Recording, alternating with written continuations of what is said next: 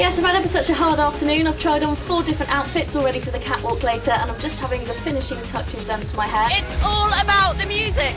Fairport Convention organised this. They've been organising it for 25 years, and that's who 20,000 people are coming to see this weekend. And the A34 southbound will have to be completely closed to make sure their workers are safe.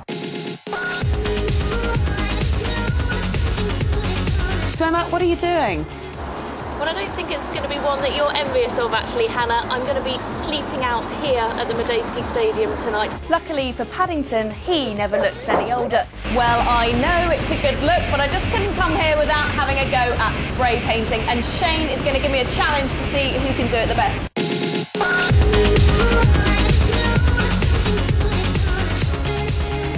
It must be difficult to try and balance family life. How do you cope with such a long run? Well, I'm very lucky in the ways of where we live now. I live in Wiltshire. Well, I've arrived on the beautiful West Wittering beach, but it's not exactly sitting on the beach weather. So to keep myself occupied for a couple of hours, I'm going to try my hand at windsurfing. Wow, this isn't that hard, is it? OK, in 10 minutes you're going to be going on the water, and if I've done my job properly, you're not going to get your hair wet. There's a challenge. Trust me.